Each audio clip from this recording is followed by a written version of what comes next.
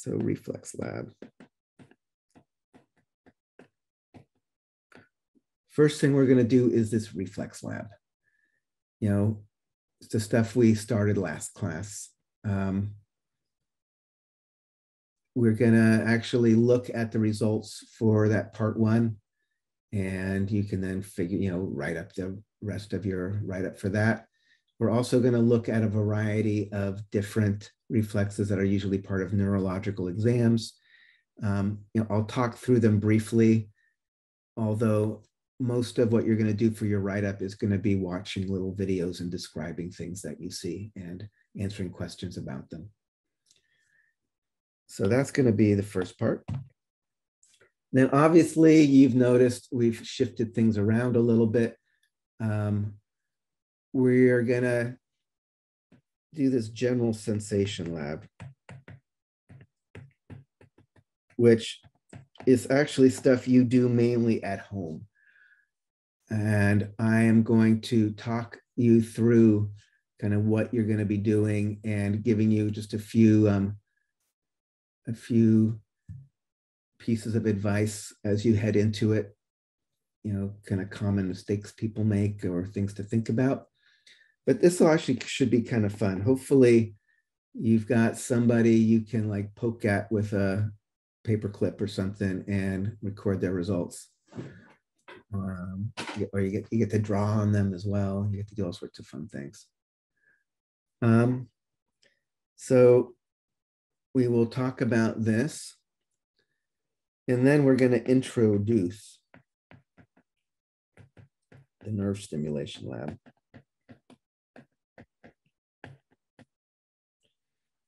This is the one we're doing next week. It was originally supposed to be scheduled for today, but I didn't want to jump into it without more background.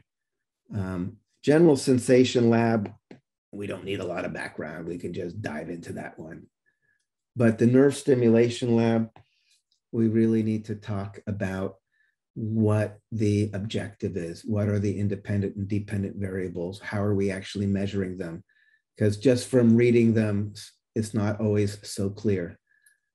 So I want to make sure we spend some time talking about this, making sure everybody is on track, and then you can do the pre-lab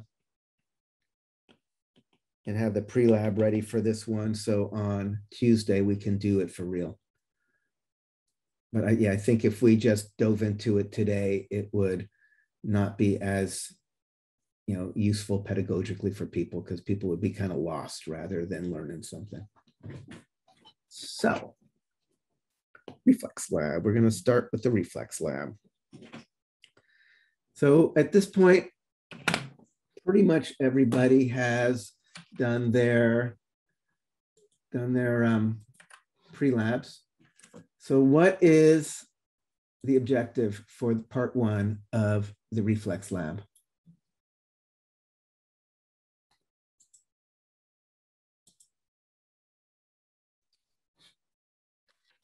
I wrote, will Jendrassik's maneuver have an effect on reflex strength? Yeah, so that's basically it.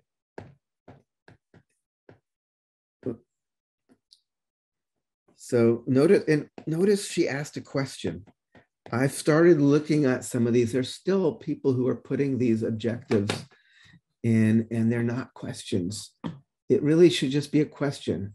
Like, what is the effect of the independent variable on the dependent variable? And I mean, I can, here, in fact, what's going on? Oh, wait a second.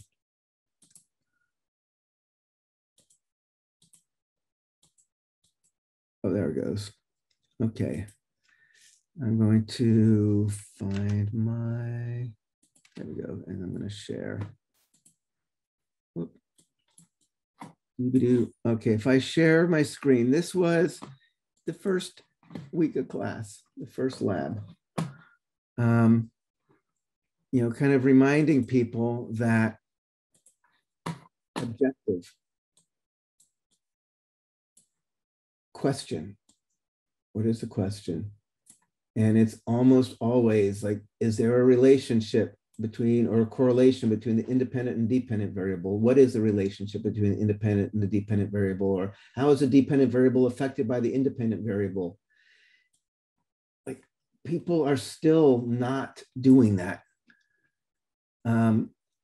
So when you're done with your objective, look at it and ask yourself, is it a simple question that queries the relationship between the independent and dependent variable? And like I've mentioned, I'll say again, it's a really good skill to have to really kind of get good at focusing in. What exactly is the whole point? What am I asking? What do I want to know? Why am I doing this? What's the information I would like? What's the question I'd like to answer? You know, just in life in general, when you set off on some project, you can get all caught up in the details, and sometimes it's good to step back and like, okay, wait a second, what is my real clearly stated objective, and then move on from that. So just kind of putting that out there again. So back to Nikki though. She asked a nice question, and it was about Jendrassic's maneuver. How does Jendrassic's maneuver,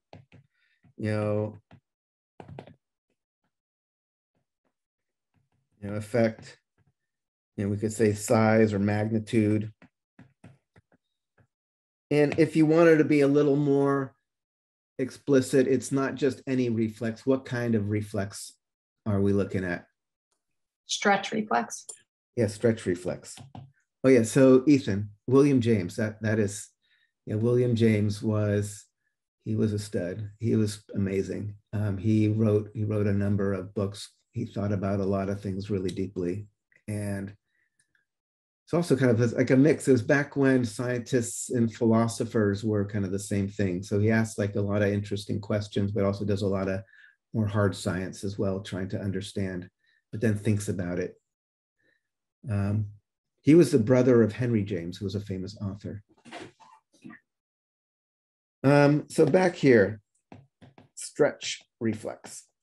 And we look at two different stretch reflexes.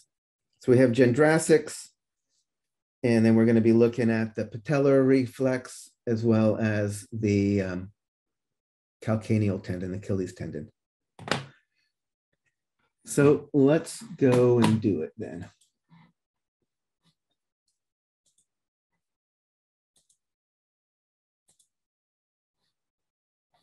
All right, I'm going to share.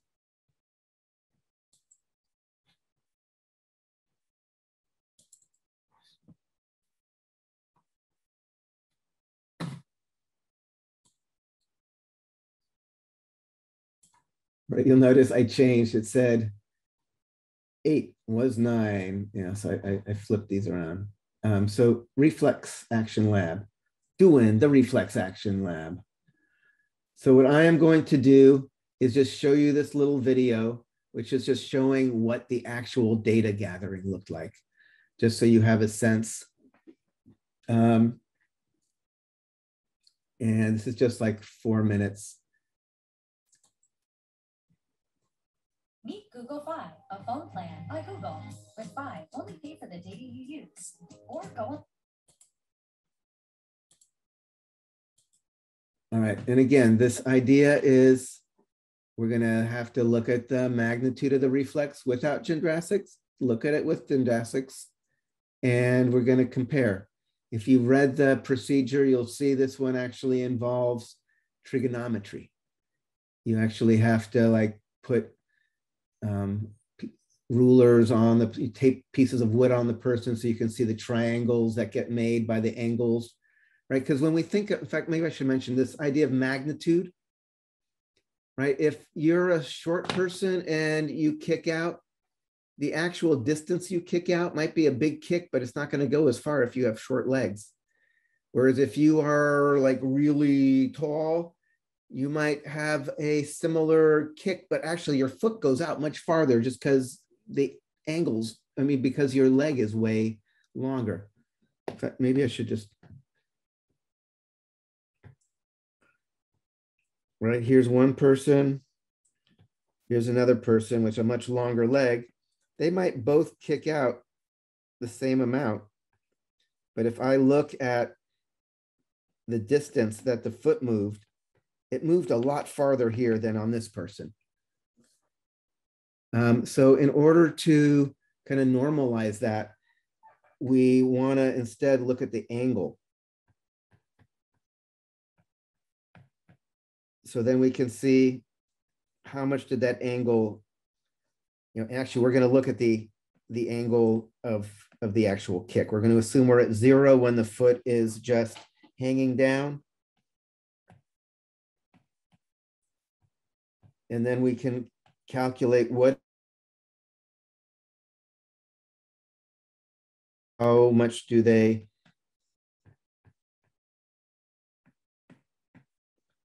so that way it normalizes. It doesn't matter if you have short legs or long legs. We have this angle of the kick to measure the magnitude of the reflex. And you can just do it with, for, I think in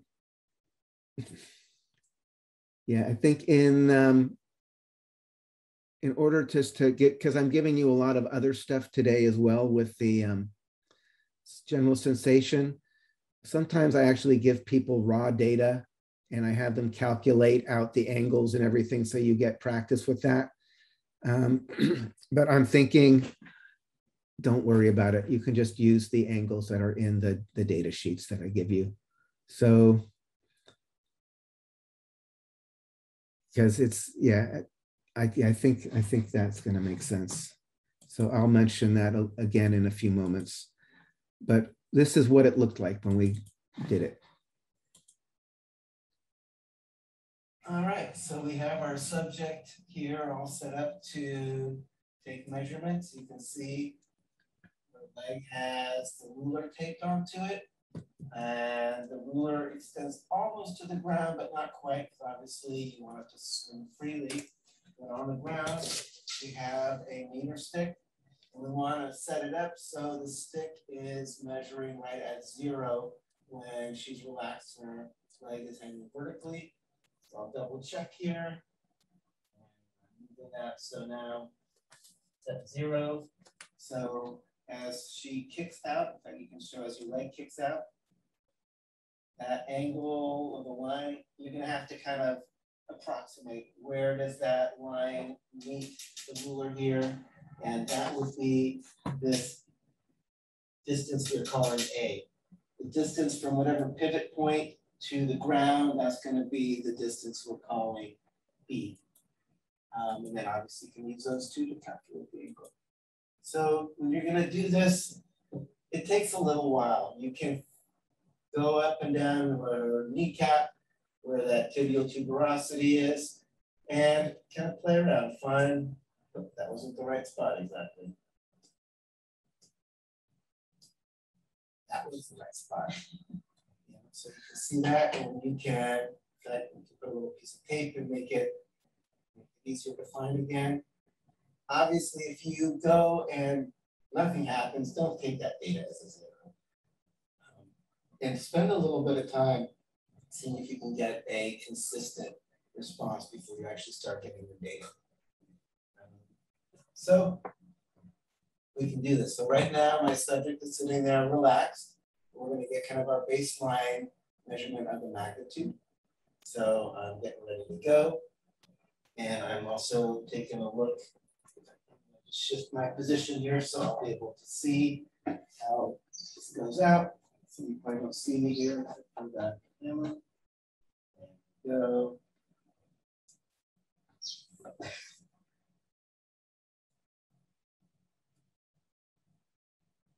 And then do 3. So that went out like maybe 9 centimeters. That's how I would record that. Again.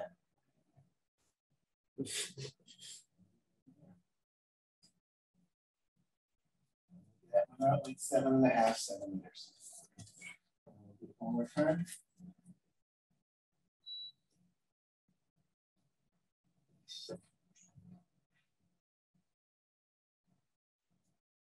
That one went out more like 16 centimeters. Your subject is going to do Jendrassic's maneuver. So you can see she. Right. So normally you do three readings because each time you do it, it's going to be slightly different, just depending on exactly how you hit, as well as even if the person's fighting you at all.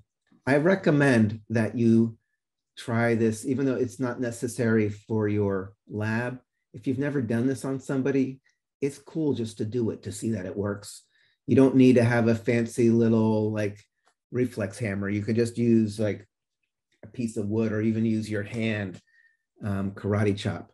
The idea is you need to stretch out the patellar tendon, which is kind of that soft springy part right below the kneecap. Like if you're palpating, if you're feeling their kneecap and then you feel down the tibial tuberosity where the tendon or ligament attaches onto the top of the tibia, and then there's this kind of soft springy place below the kneecap above that bump on the top of your tibia, you'll feel it. It's kind of just, it gives. If you just whack on that part, that gives. If the person is sitting and they're relaxed and they're not fighting you or anything, or have someone do it to you, it's very kind of freaky because you're not moving your leg and your leg kicks out on its own. So if you've never done it, I recommend doing it because it's in our pop culture of like hit someone on the knee and they kick out. Like you watch Bugs Bunny do that and get kicked in the face on a cartoon or something.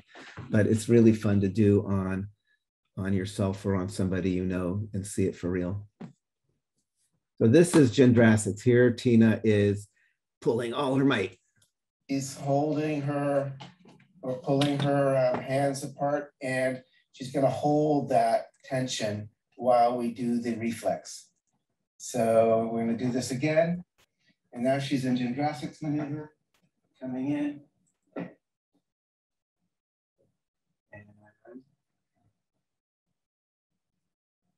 Wow.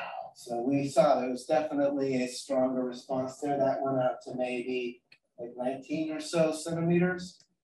Do it one more time. Yeah, she's still pulling there.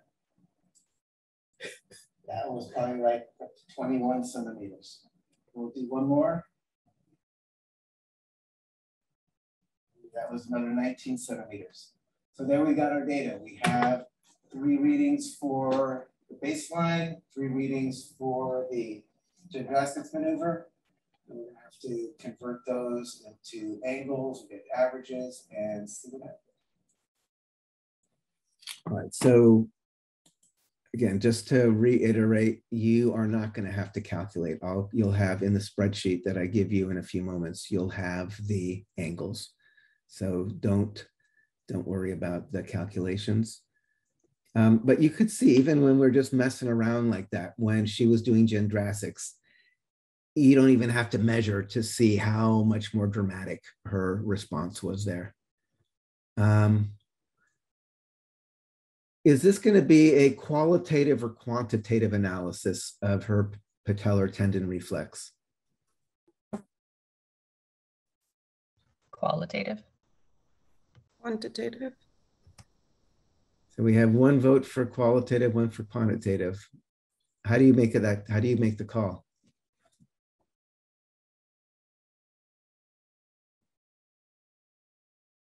What makes something qualitative versus quantitative data? If there's numbers involved. Yeah, if there's numbers.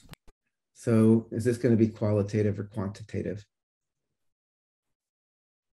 Quantitative. It's quantitative because we're actually measuring an angle. Then we can see if the angle with Jendrassic's is larger or smaller than the angle without Jendrassic's. Qualitative is if you're just like, it looks bigger or smaller. So kind of comparative kind of things without numbers, that would be qualitative. But if we're actually measuring things and we can compare the numbers, the measurements, that's quantitative analysis. What is the other stretch reflex we're going to be looking at? Okay, so we're going to test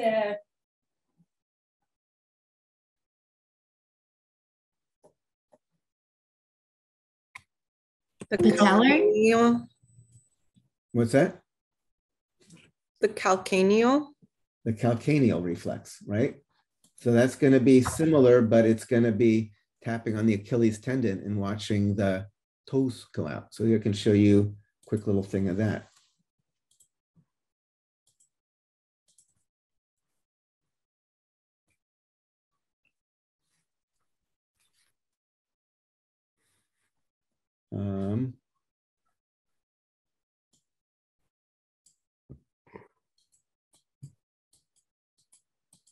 Here it is. Gymnastics maneuver. We have to convert those into angles, get averages, and see what happens. Okay, so we're gonna test the Achilles tendon reflex, and so I will aim right here.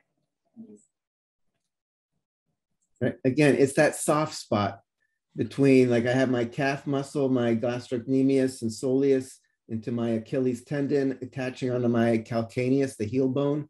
You can find that springy place. So when you whack on that springy place, it stretches out the muscle, initiates the stretch reflex. My calf muscle contracts. When it pulls on my heel, my toes point out. If you want to try this at home on someone in your family, you can use your hand like kind of karate chop and get a similar reaction. And if you want to try a Gendrasic maneuver, all right.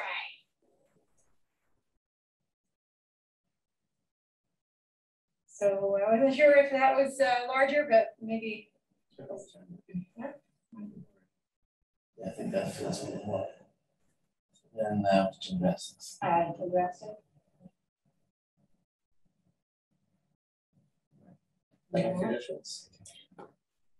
It's hard to tell, but you can get a sense of, and again, you can mess around at home with somebody if you'd like, but you don't need to. So what I have though is this class data. So basically in your write-up, what you need to do is, this is going to be pretty simple for this part one. You have data for patellar without and with Gendrasics in terms of the degrees that they kicked out. And then for Achilles with Gendrasics, is it -1 less, 0 the same, +1 more? You can see in general, people said it was +1. It was more with Gendrasics compared to without. You know, would this be qualitative or quantitative data here for the Achilles? Qualitative. Be qualitative, because I'm just saying, is it bigger or smaller or the same? You know, so this lab, we have quantitative data for the patellar tendon, and we have qualitative data for the Achilles tendon. But in both cases, you'll have information that you can then take back and see how it relates to your hypothesis.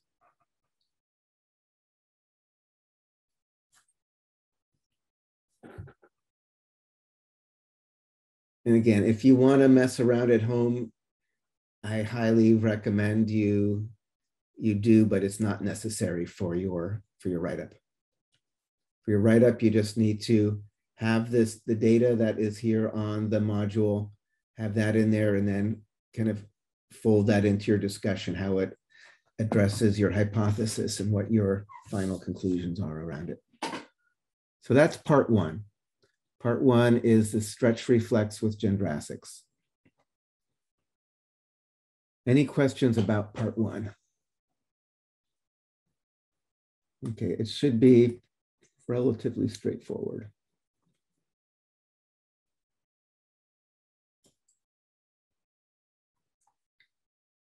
Part two is demonstrations of various reflexes. So I'm just going to walk you through these right now. There's no reason for us to watch them all together. And instead, I'm just going to tell you a little about each one. And then after we're done, what you need to do is have your lab notebook opened in front of you, and watch these. and describe what you see in the video, as well as answer the questions about what it means. So this is just basically, this is no longer an objective or hypothesis. This is just about getting familiar with some common reflexes and what are normal or abnormal responses. Plantar reflex, you're basically pulling a blah, blah, blah, blah, blah, blah. This on an infant less than 24 months. For a normal response. So you're basically taking could be like a stylus, a pencil, the back of one of those reflex hammers. You pull it up the bottom of the foot. If it's a normal reflex, their toes curl in. This one's a little trickier to actually make happen. So a normal response, plantar flexion, curling of the toes. If that is not happening, it means there's probably some motor pathway problems. So if they do this on somebody and the toes don't curl in, that means there's an issue. Except if you're a baby. If you're a newborn, they do this. They'll drag a stick under the sole of your foot. And if you're a baby, the plantar reflex is the opposite. Your toes actually flay out. I should maybe say the word.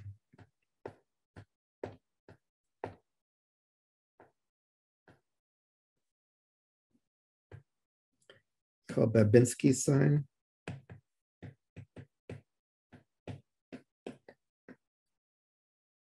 So again, normally when you drag along the base of the foot with a stick, the toes will curl in. Babinski's sign is the toes curl out. You have a dorsiflexion. That's normal in a baby. Again, this is part of putting the newborn through its paces to make sure its nervous system seems like it's working right. Drag a stick on the sole of its foot, make sure the toes go out. But if you're more than a year and a half old and that happens, that means there's some motor pathway problems. So they think it has to do with incomplete myelination of the motor pathways that, cause the different reflex. So plantar just means the base of your foot. So the plantar reflex is dragging that stick along the bottom of your foot and watching what happens to your toes.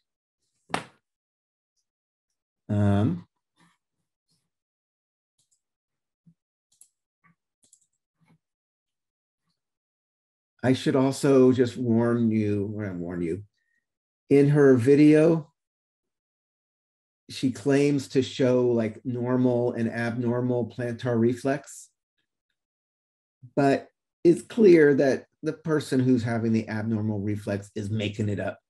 Sometimes you see videos and you actually have actual patients and you see actual stuff. It's kind of cool. This one, I put it in here because it's short and to the point, but it's clear that you are acting. It's kind of like if somebody hits your knee and it's like, oh, let me kick out, instead of actually letting it happen on its own. So it's a little disappointing to see it to see that. But you'll see what it would look like if somebody had an abnormal plantar.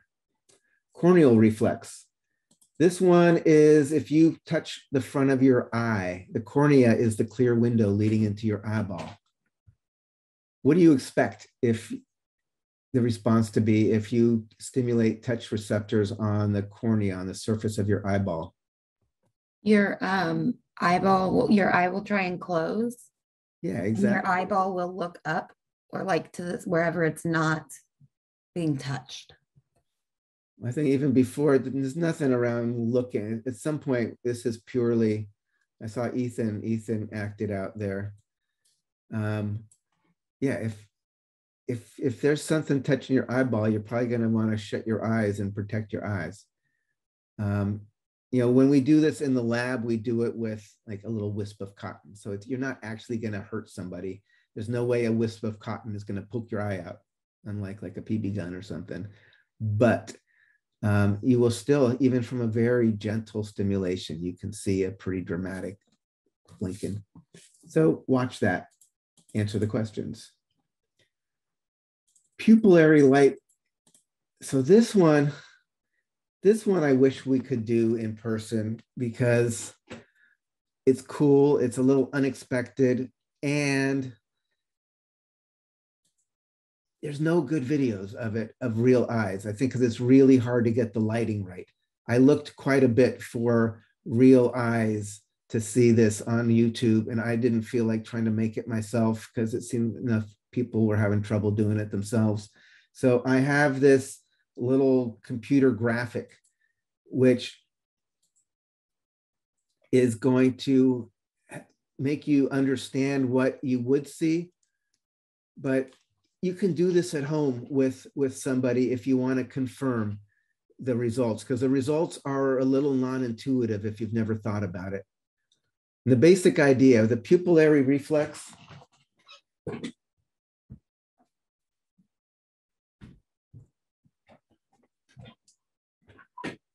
you have a light and you shine it in. Normally, if you shine a light into your eye, what's going to happen to the pupil? It's going to dilate. Go smaller. Let me get smaller. What's the word for getting smaller for the pupil? Constrict. It's going to constrict. Dilate? Or not dilate, constrict? Yeah, in fact, maybe I should, let me.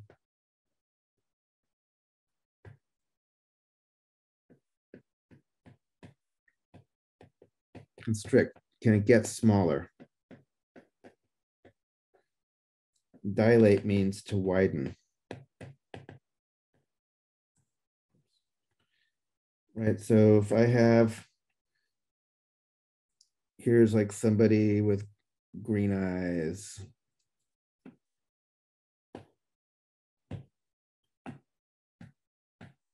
Let's say there's their pupil normally. If they're constricting, their pupil is more like a pinpoint now. If it's dilating, it's more wide-eyed.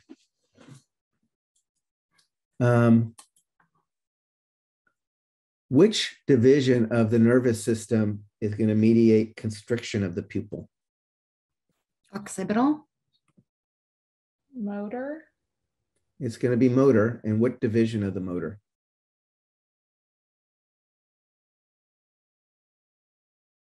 Autonomic.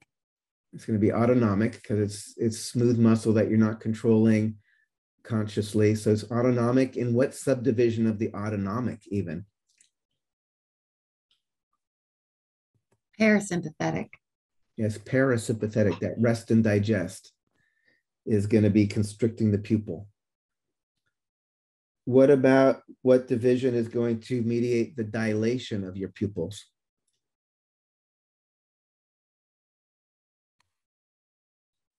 Sympathetic. Yeah, the sympathetic, the fight or flight. Widen the pupils, let more light in, see what's going on. And again, I always think of like that kind of just the phrase like wide-eyed with fright. Somebody is terrified, their eyes are like saucers or whatever. So sympathetic, fight or flight, is dilating. Parasympathetic, autonomic, is constricting. So if you're going to shine a light in somebody's eye, what happens to your pupil? Constricts. Say it again. Constricts. It's going to constrict. It's like if it's kind of like shutting down the aperture on a camera. If it's getting super bright, you're going to have to like make the hole smaller so you don't have as much light getting in. What happens to people that are like on drugs and their eyes are already dilated or already constricted? I mean, what happens when you shine a light in their eye? Right, different drugs do different things. All the psychedelics actually are pupil dilators. If you're like on mushrooms or acid or something, your pupils are going to be really big. Opiates tend to make your pupils more like pinpoints. So different drugs are going to do different things, you know, and then the pupil's going to respond in whatever way it can. It'll probably adjust a bit from whatever its baseline is at the moment. I think it depends what drug you're on, how much you're on, all that. So we shine a light, and if I shine a light in one eye and that pupil constricts, what do I call that? Is that ipsilateral or contralateral? Ipsy. That'd be an ipsilateral. So an ipsilateral contraction makes sense. If I, in fact, just kind of, let me stop sharing here.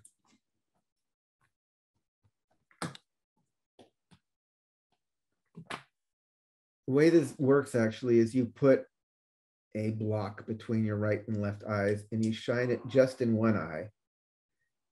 So first you look, you measure the pupil size without any light coming in. Then you shine a light in, and what do you expect? You can't even see my eye with the light here on the screen. What do you expect my pupil to look like in this eye? Constricted. Constricted, smaller than it was. What about the pupil in the eye that's not getting the light? What do you expect? It'll stay the same, right? Right, so that's one hypothesis. I don't know if you can actually, can you see my eye, my pupil? You got to go a little lower. Lower. Move down a little. Yeah. Did you see it change there? It's also Oh, constricted. yeah. Yeah, I mean,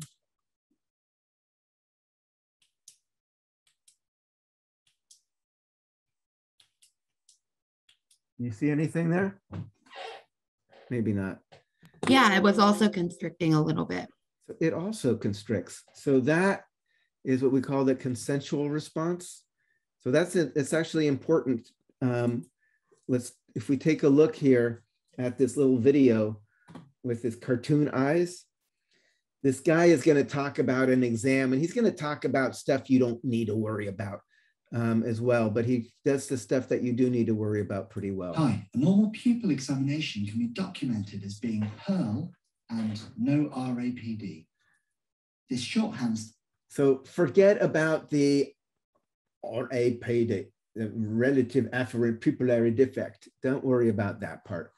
But you are going to worry about just watching how the pupils react and respond to the light, and not just the pupil that gets the light, but the other pupil as well, the contralateral pupil.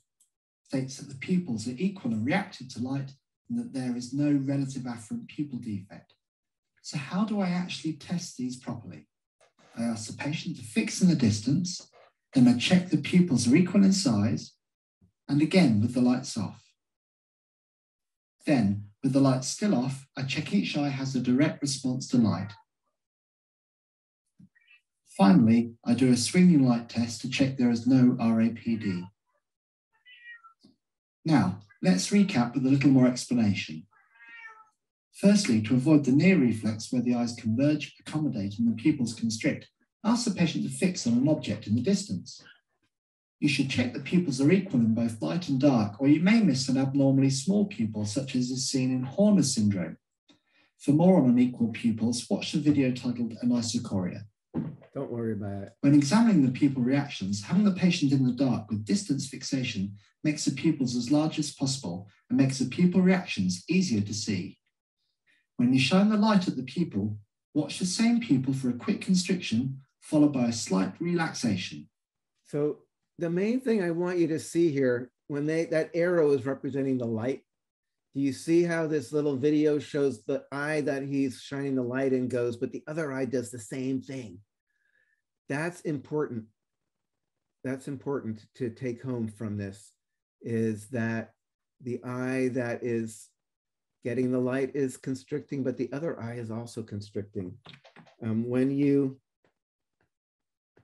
think about the way the eyes kind of go into the brain, like if this is the brain, the two hemispheres of the brain, this is your nose, these are your eyes. your pupils. We're going to look at the way the eyes connect up a little more detail later, but the different fields of view are actually, like if this is the right-hand field of view, which is on one half of your retina, and you have the left hand, or that's the left hand, the right-hand field of view, this is on this retina.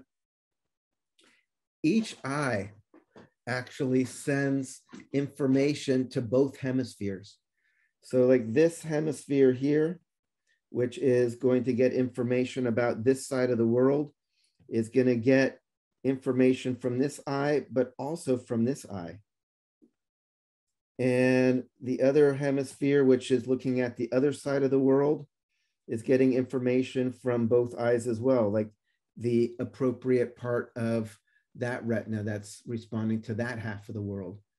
So yeah, that's where you get the whole optic chiasma and stuff.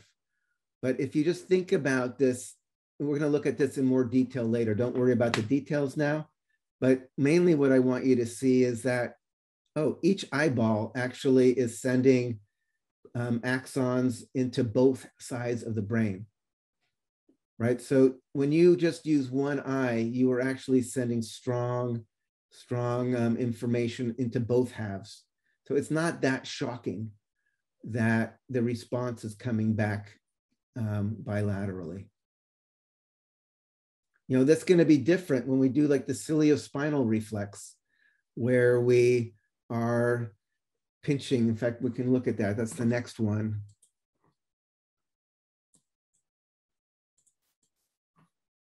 Yeah, so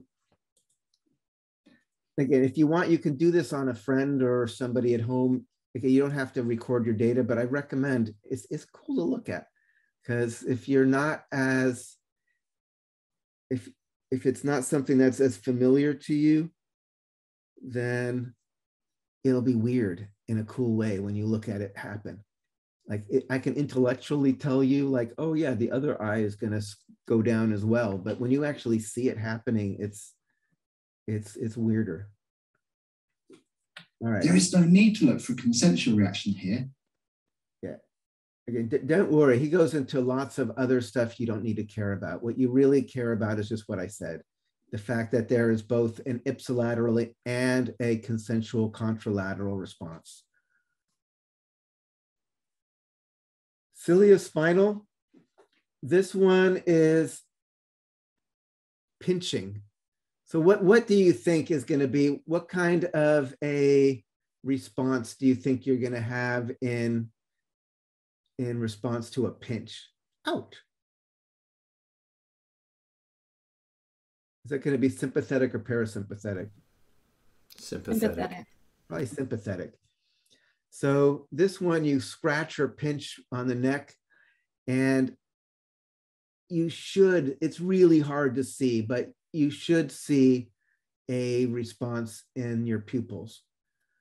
This video of her doing it, you can't see anything. That's why I say, look in the mirror and do it on yourself, and look really carefully. See if you can see some little change in your pupillary diameter. If it's sympathetic, what would you expect to find in terms of the change? Constriction of the pupils. I'm sorry, dilation of the pupils. Yeah, a little bit of dilation. It'll get a little wider. And then try to see whether or not it's ipsilateral or both ipsi and contralateral. Give you a hint. It's probably going to be different than here.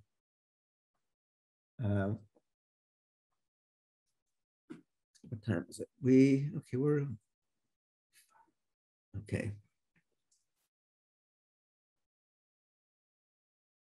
Actually, let's do that. We have time. So equilibrium and balance reflexes. So this, I think, it's useful doing this part because it kind of shows you how sometimes lots of things work together for things that you might think are kind of simpler. So let's talk briefly about kind of balance and your equilibrium reflexes.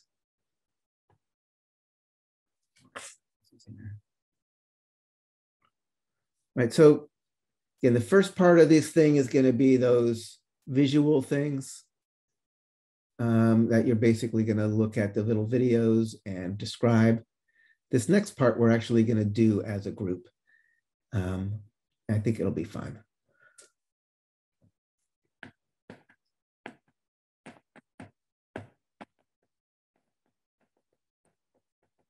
Again, we're going to look at these in much more detail when we get to the ear.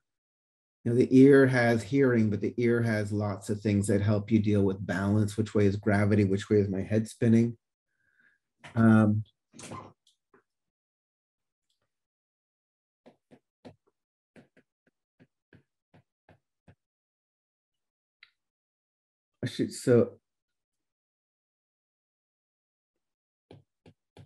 So inner ear, you have two things that are going to be dealing with equilibrium. They're going to be the three semicircular canals.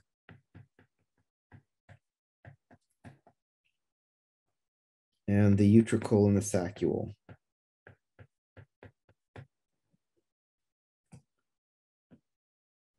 So these are little subparts of the inner ear that deal with equilibrium. And again, like I said, we're going to look at these in more detail, but for right now, utricle and saccule, these like detect direction of gravity.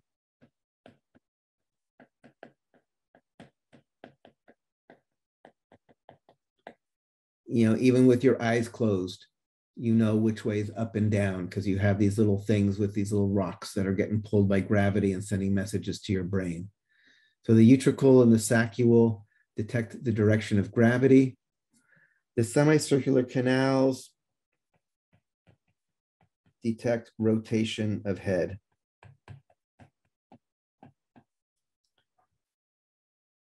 You know, there's three of them because they can detect whether or not, you know, it's like if you were an airplane, you could do roll, yaw, pitch, or, you know, this is pitch, roll, or yaw. There's three axes that you can kind of rotate your head around. So you have three semicircular canals to detect those three different kinds.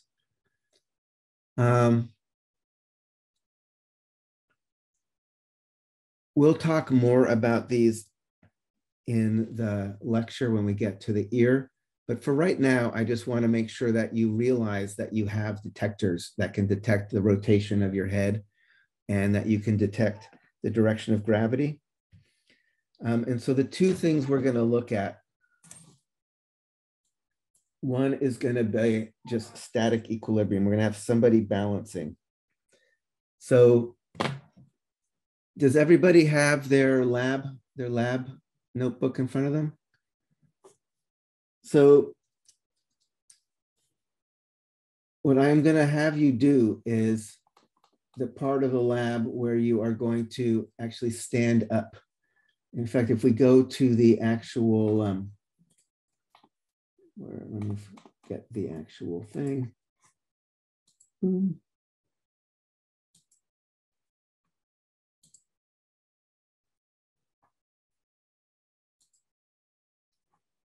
There it is.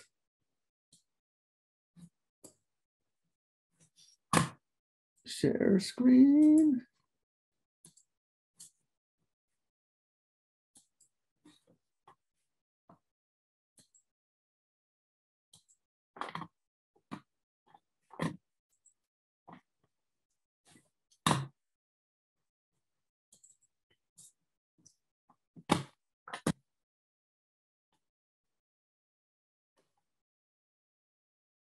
Right, so this is everything that I've been talking about so far. The plantar reflex, you can watch that and describe it. Corneal reflex, you can watch that and describe that. Pupillary light reflex, watch that and describe that. Ciliospinal, look in a mirror and describe that. 2E. So part A, test of equilibrium and spatial orientation. So this is thinking, okay, we say, all right, we have these little detectors in our ear that are helping us keep our balance. What other senses do you think are helping us keep our balance so we don't just like fall over when we're trying to stand up? Our eyes? Yeah, so yeah, eyes will probably be just what if you see the whole world start to tilt, that's probably information that you need to make an adjustment. What's another thing that helps with balance that we've already seen in the beginning of today? Reflexes? Yeah, remember which reflex in particular is a useful one? Strength. What's that? Strength. I don't know if I heard that. Or I mean stretch. Would it stretch reflexes? The stretch reflexes, exactly. Remember we talked about one of the roles they play is if you start kind of listing or moving off, those muscles on that side are going to stretch, and there's going to be this automatic reflex that kind of tightens them up and pulls them back. So you've got this idea of just balancing is not just like one sense working together to keep you standing up. So for this one, we're going to actually get into little breakout rooms so people can actually do this together, because you'll have to stand back from your screen a little bit because you have to stand up. But basically, it says, have the subject stand with feet together and arms outstretched. And then test the subject first with eyes open and then with eyes closed. So you have to observe and record body sway and corrective motions required to maintain balance. So that means in your notebook, you're going to write down, you're going to either, it'll be somebody on your Zoom screen. So you'll be, or it might be you, in which case you'll have to go back and write down what happened to yourself. I want you in real time to, okay, they're standing with their arms out with both legs together with their eyes open, and describe what you see that they have to do in order to kind of stand there and stay standing balanced. Then after you have written that down, have them shut their eyes and now stand there for another minute and see if there's anything different and write down what you notice for that. Then you're going to do it yet one more time. Test the subject with one foot only and then the other. So now they're just on one foot. Like their dominant leg, eyes open, eyes closed. Their other leg, eyes open and eyes closed. I want you to record your observations. Right, so this is just in your lab manual. This is nothing new. This should be already in your lab manual because you've been laying this out in there. So does that make sense what you guys are going to do over the next like 15 minutes or so? You want us to get each person's data or just one other person's data in the group? No, just one person. Okay. Yeah, just one person in your group. Pick the person who's kind of probably who's willing to do it and also can, has some room to step back and stand, and that you can, you want to be kind of more, you just kind of stand back to actually make it look good. But I think it will be fun for you to actually just do this and then discuss what you see. So let us do that. I'm going to do the breakout rooms again. I think we got it, everybody. All right. So hopefully that was interesting. Was anybody surprised at all by the results on that one? John? Oh, I was just raising my hand. Yeah, I was really surprised at how dramatic it was. And it was only on like the fourth little scenario that we saw, the results, and everything up till then. We had Michael balance, and he barely moved up until that point, and all of a sudden it's like all over. Really dramatic. Yeah. So how about other people? Yeah, I agree. Like, definitely, it was so much harder to balance with my eyes closed, especially on my non-dominant leg. Yeah, I mean, I have to say, when I first did this, I was shocked at how important your eyes are for staying balanced. It didn't, I mean, now, like if you're doing yoga or something and they fixate on a point and try to do some kind of a balance pose, it's like, okay, eyes important. It's not just all about what your body feels like, because your eyes are part of it. When my eyes were closed, like I rationally knew I was okay, but I felt like I was like on the edge of a cliff for when my leg was up. It was like totally terrifying. And what were the people who observing you, did they see you do anything like? Yeah, I started swaying a lot more and making larger adjustments. Yeah, so it was your balance was not as, it wasn't just didn't feel like you were like, it wasn't just scarier, but you were closer to falling over. Yeah, we also found it weird that like I leaned towards the side of the leg that I was standing on. So on my right, when I was standing on my right leg, I leaned towards the right. And you would think that you would lean towards like the left to compensate for the loss of that limb. And we were kind of observing that. Yeah, no, that I'm not sure. I'm not even sure if everybody would have that exact same experience. Well, we did, and I think it's because your body is trying to get your center of gravity back, and since you're on that, your left foot, you're going to lean to the left to try to rebalance yourself, is what I would think.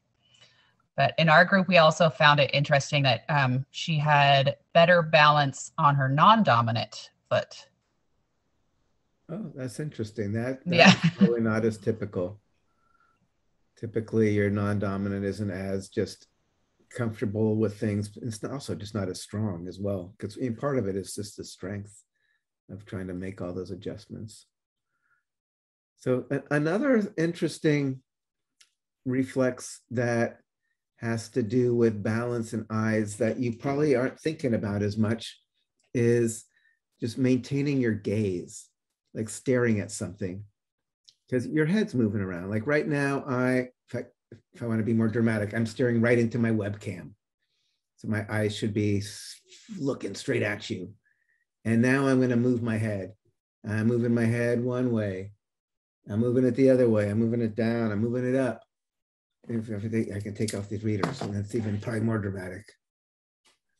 It's like, in order for me to maintain my gaze right at you, my eyes are moving all over the place, right? If my head is going this direction, my eyes have to be rotating the opposite way in the sockets. If I'm going this way, the eyes are rotating the other way. If I'm going down, they got to be going up. If I'm going up, they got to be going down. So that's another reflex that is going where your little rotation detectors in your skull are feeding information into your brain that is going to operate your eye muscles to keep you staring straight at the same thing. So otherwise, if I move my head, my eyes would just go all over the place. But instead, I can move my head and I can just keep staring at you all, or staring at the webcam, I guess. So does that make sense that this has to be a reflex? Mm-hmm. So it can be used actually in a neurological context, because if you fool those rotation detectors, those semicircular canals that we're going to look at in more detail, into thinking that you are spinning when you're not, you're still going to have your eyes move if you're trying to stare straight ahead. So if you're trying to stare straight ahead and your head's turning, you're going to have to move your eyes to compensate.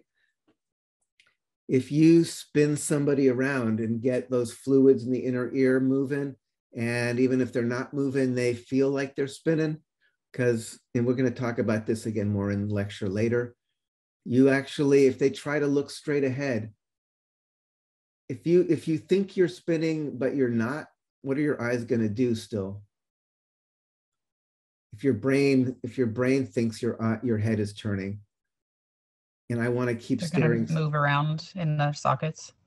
They're going to have to, yeah. So if I am looking straight ahead and I think my head is going this way, my eyes are going to have to go this way. So there's this word for it. It's called nystagmus. I mean, I'll do it later in reality. For right now, I'm just going to show you a little video because it's just easier and looking at the time here. So this is a totally goofy thing. This guy is being ridiculous, you know, with a helmet and blah, blah, blah. These guys are goofballs, but they show the basic idea. Nystagmus demonstration. We have Brian Shealy. He's going to be spinning to the left to make himself dizzy. So when you're doing this, you get the fluid in the semicircular canals kind of moving, and it keeps moving. And so when you stop, it has this inertia. So the brain keeps getting this spinning. Actually, we'll talk about it. Basically, it feels like it's spinning even when you stop spinning. That's why you're dizzy. We'll talk about why you feel dizzy. But look what happens to his eyeballs when he stops and just tries to stare straight ahead. As soon as he's done, we're going to videotape his eyeballs to see which way, once he is stopped, his nystagmus will be towards. Notice he's spinning to the left. How much time do we have left? We got plenty. Go for it. Slow. Okay, now. Now, look, come here. Look here. Open your eyes. Look. Yeah, it's oh, man. It's fast to the right, isn't it? So can you see how his eyeballs were actually kind of going off? Kind of going boom, boom, boom, boom. It's basically, he thinks his head's moving, so his eyes have to move the other way, but then they kind of hit the end and it's like, wait, what's going on? Go back to the center, but no, actually, I still feel I'm moving. So you can actually induce this by just spinning around. You can induce it actually, it's called caloric nystagmus. You pour warm water in somebody's ear canal, and that creates convection currents in the fluids in the canals of the inner ear, and will start your eyes flicking around. So this is another reflex, so that is looked at, this idea of nystagmus. If your inner ear is fooled into thinking that you're rotating your head, you'll have these compensatory movements with your eyeballs where they'll move off to the side, and when they hit the edge, they'll kind of come back, but then move again. And that's called that flickering of your eyeballs is nystagmus. So if you just spin around and then look in the mirror, or just hold your head and try to look straight in somebody's eyes, they'll go, ooh, weird, as your eyeballs flick around, which is kind of cool. Okie dokie. The last. To the right? Yeah. You got yourself? Oh. Gag reflex. What happens if you put your finger down your throat and kind of touch the mucosa on the back of your throat? You gag. You gag. That's a natural reflex. It's actually something they check.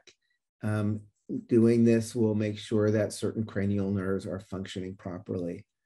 In a neurological exam, they don't try to make you actually barf all over the examiner. Instead, they more gently stroke the top of the back of the throat and look for kind of a muscular retraction or response. So you can watch here as this dude. Okay, back just a little bit. Good. And just going to gag you. It's okay to gag. Okay. The reflex action we're going. Yeah, so good gag.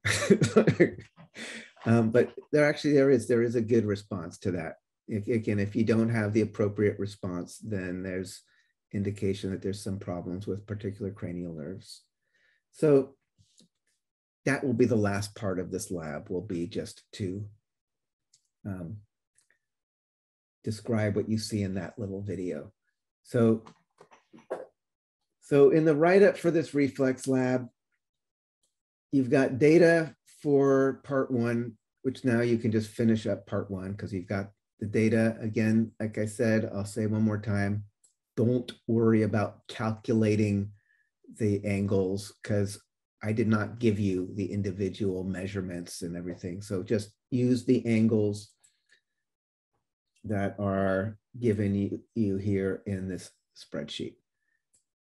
Even though the procedure talks about measuring these lengths and using the arctan and all that, you're not doing that. You just have the angles pre-calculated for you. For all these demonstrations, except for the ciliospinal, it's pretty much watching the videos and describing what you see, and answering the questions in the lab notebook. So it's clear that you've thought about kind of what's happening there and what are the implications. So, and it's more like kind of a little tour. It's kind of like it's almost more like a homework than a lab in some ways. But it's making sure that you've looked at these and you've got a sense of them and what are normal responses, what are not normal responses.